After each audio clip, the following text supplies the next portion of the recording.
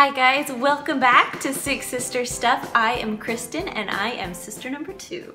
For Meal Prep Monday, I am making Southwest Burrito Bowls.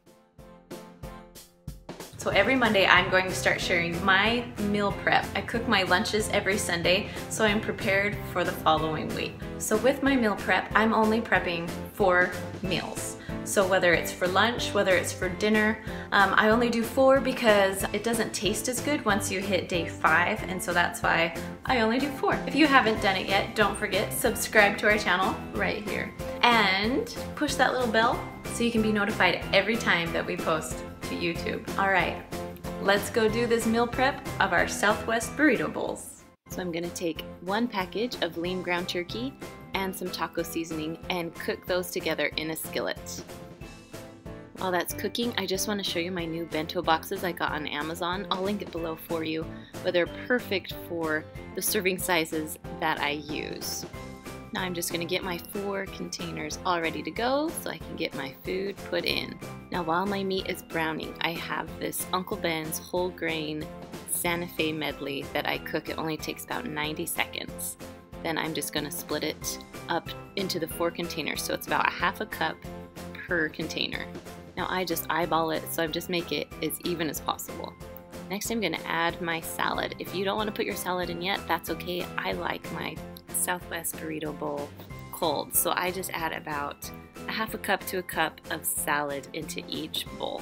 Now as I put the salad on, I'm also actually browning my meat on the side. Alright, once my meat is done, my taco seasoning is added. I'm just going to split that into 4ths and just add it to each bowl. Now this was 1 pound of lean ground turkey, and so each serving will have about 1/4 pound of ground turkey. Now if you don't like the taste of ground turkey, you can easily use ground beef instead.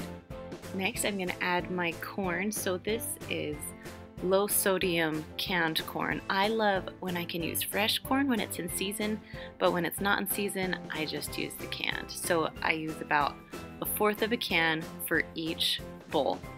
The next ingredient is your favorite salsa. I love the fresh salsa or the pico. You can get it at any grocery store, you can make it yourself.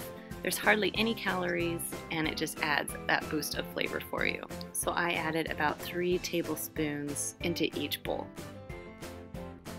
And then last I just added a little bit of cheese onto each bowl, about 2 tablespoons.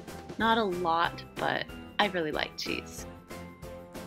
Now I'm going to put this Taco Bell mild sauce on top, and it's great because there are no calories, no fat, no carbs, there's only a little bit of sodium. So it's perfect if you're trying to lower your calories. Now I add my taco sauce as I'm about ready to eat it.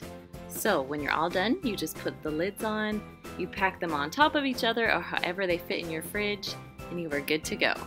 Now these should last you about 5 to 6 days in the refrigerator. So in total this has 401 calories, 44 grams of carbs, 8 grams of fat, and 36 grams of protein. Be sure to comment and like this video, and of course if you haven't done it yet, subscribe to our channel to check out all of our videos. Alright guys, see you later!